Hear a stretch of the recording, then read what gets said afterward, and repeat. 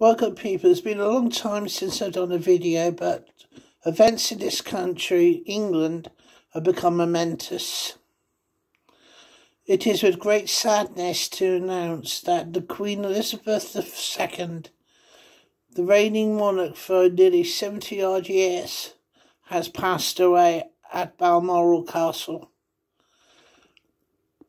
I know there'll be some people who would be glad to see the Queen go because they're anti-monarchists, but you got to think there's several generations of people who never knew anything else but her as a figurehead for this country.